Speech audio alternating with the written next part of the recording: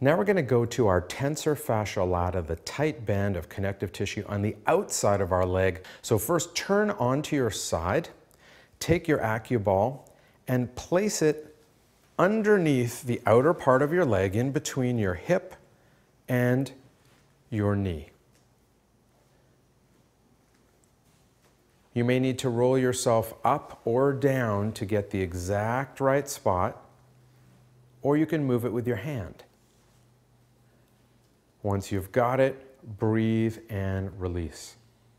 Most people are so tight here from a lot of contraction over years and years that they've never dealt with, that it's very, very tender. In that case, use your heated Acuball in bed.